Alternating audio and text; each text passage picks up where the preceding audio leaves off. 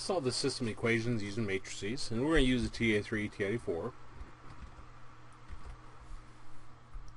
First thing we want to do is we want to write down the matrix goes along with this.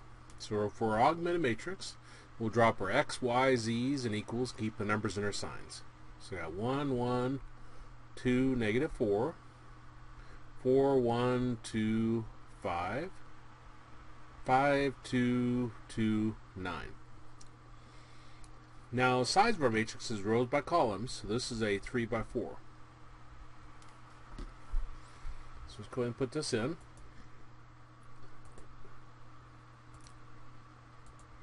So we'll do second x and negative 1. That's actually our inverse button. We'll go over to edit. You can right arrow twice or left arrow once. Enter on A. Rows by columns, so we'll do 3 enter, 4 enter.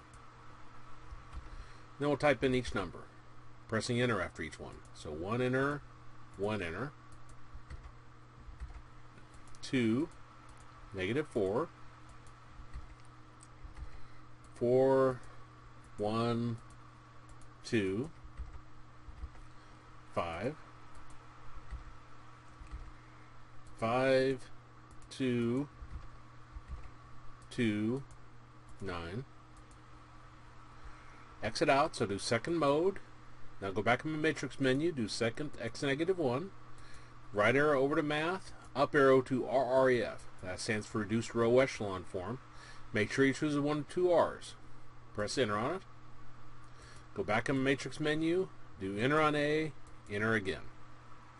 Now our first 3 equations, 3 variables, our first 3 by 3 square should be a diagonal of 1, 0, 0 everywhere else, which it is. That means it worked. And our far right column is our answers. So 3, 1, negative 4.